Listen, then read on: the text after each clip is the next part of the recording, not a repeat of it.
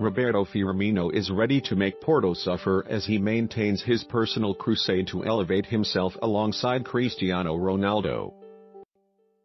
The Brazil international has hit an outstanding vein of form in recent weeks. His efforts epitomized by the goal and the stunning backheeled assist he produced for Mohamed Salah in Sunday's 2-0 win over Southampton. He has scored 6 goals in the Champions League for Liverpool this season, a tally that has only been surpassed by Real Madrid legend Ronaldo, 9, and the onus will be on Firmino to lead his side's quest to reach the quarter-finals of this competition for the first time since 2009. Liverpool defender Dejan Lovren, who is pressing for a recall in the Estadio de Dragao, said last week that their Champions League rivals would be afraid of facing Firmino and Salah, and the former Hoffenheim forward hopes that will be the case in Portugal. "I don't know if Porto are going to be afraid, but we are going to make their life difficult and make them suffer," said Firmino. "I'm going to do what I can to help him score goals and to help all the team. I also want to help myself to make a good season. Porto are an excellent team with a good tradition in the Champions League. It is going to be a tough game and we will have to be at our best. Porto are a strong team. I know a bit about them.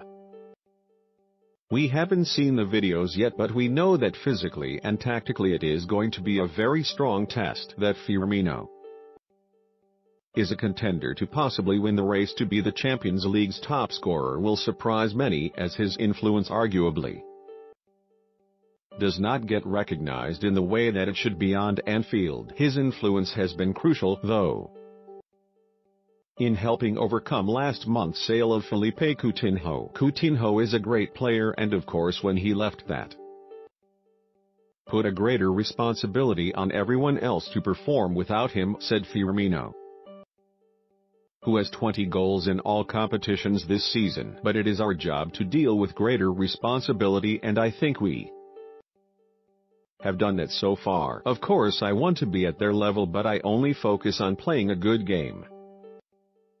If I play a good game, then the goals will appear. I am trying to give my maximum for the team and trying to be alongside these great players in Europe." Liverpool are favourites to reach the last 8, and they are also dark horses to go all the way to the final in Kiev on May 26, but the thought of potentially adding a 6th European crown is not being considered by Jurgen Klopp. "I don't think the 2005 side thought about winning the Champions League before the last 16, said Klopp. "I'll ask Rafa Benitez, but that would surprise me because it makes no sense. If we are in the final, then I'll say we will try to win it, but that is too far off. I don't like talking about the round after the round you are playing. In fact, I hate it. I only answered nicely now because I am friendly and we are in public, but if someone asked me about the round after the round in private, I would leave the room."